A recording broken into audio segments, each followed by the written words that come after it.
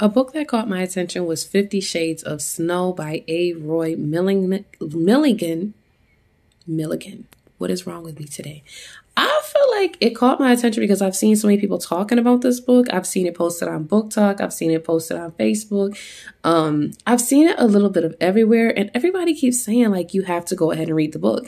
And I see that it is available now for free on Amazon with Kindle. So if you haven't already read and bought it, you need to. It looks like 250 people have bought or read this book in the past month. It is 234 pages. So it says, when a good girl goes bad, Angela is ready to trade her broke down life for a thrilling upgrade, but will street money, dangerous men, and a hot new body be worth the cost? I just feel like there's something about as women, when we go ahead and we start losing weight or we start getting our body together, it's just something about it that makes us be like, you know what?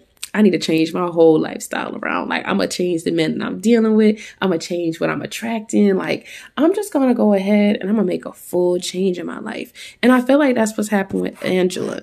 The book drops. Now, this is a whole series. So there is part 1 through 3 already available. The first book dropped May 20th of 2023. It is ranking number 3 in Black and African American urban fiction, as well as number 5 in urban fiction. Let me know if you guys have read a book by this author already down in the comments, because this will be my first.